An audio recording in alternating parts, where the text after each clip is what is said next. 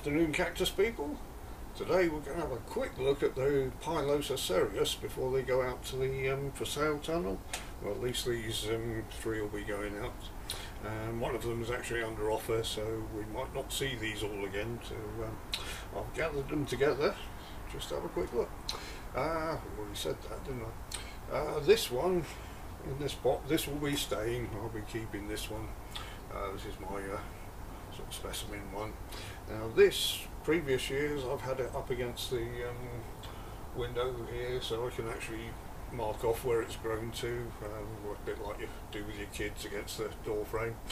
And previous year it grew a good 6 inches, was romping away quite happily, and then I don't know if you can see it on this side so much, but if I turn him round, we had the cold season, the cold snap in December 2022 was it, and this did suffer a little bit. You can see there's some brown marking down this side which has damaged it a bit but not destroyed it at all, and it actually stopped it growing, stopped it in its tracks. So the following year it only put on 2 inches is that at the top, so it really slowed it down. There's a few marks on some of the others. These were in pots and I did move them in under a bit of shelter, but it got so cold on that December, the little heater I had in there wasn't up to it, so they did suffer a bit. So they can tolerate a little bit of frost, but not for the extent that we had it on that particular December.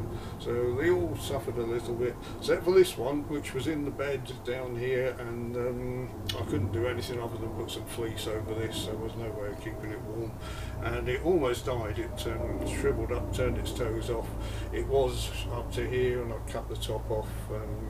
One of our viewers said, well, why not just chop it off? So I thought, why not, let's give it a go.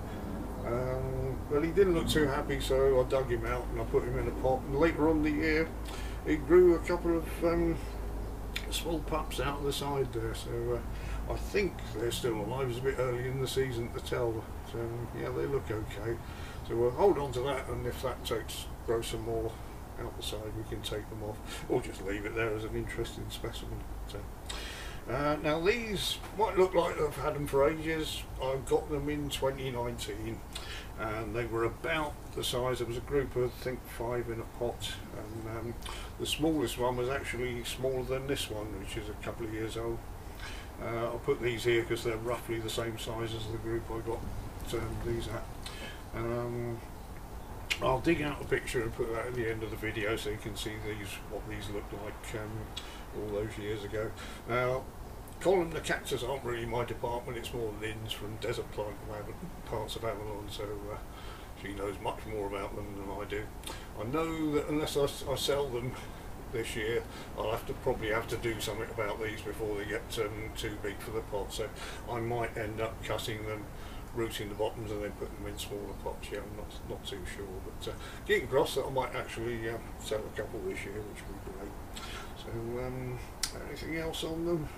No, I think that was it. So now these will go out when the danger of frost has passed. They'll go into the colder tunnel, and the little ones I shall keep in here. My specimen one I'll keep in here as well. So I think that was about it. Just thought I'd show you before I got rid of them. So thank you very much for watching, everyone. See you in the next video.